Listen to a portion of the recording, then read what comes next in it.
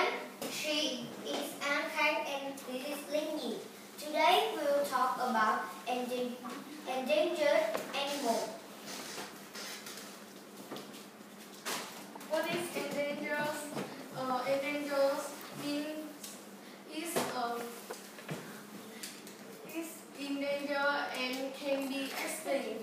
And what is extinct means it can be disappear.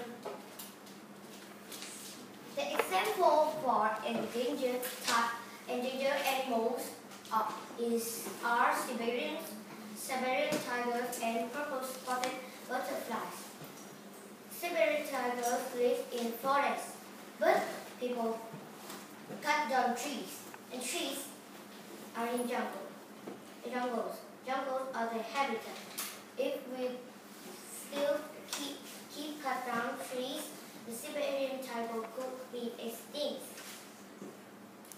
Secondly is the purple-spotted butterfly. They are beautiful flying insects with purple wings and white spots. Some die when the car hits them. So, to protect them, the Taiwanese government closed a busy road. Then, what should we do to help the animals? We shouldn't cut the trees. We should protect the animals' habitat, and we should tell people about protect the animals.